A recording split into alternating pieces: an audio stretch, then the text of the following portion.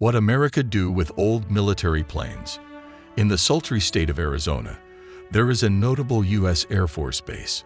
This base is not at all secret, although it has a huge amount of military equipment. This facility is notable for the fact that there are more than 4,400 pieces of airborne military equipment on its 11 square kilometers of territory. Most of these aircraft have been dispatched irretrievably. But why are they here? The fact is that Arizona has a very dry climate.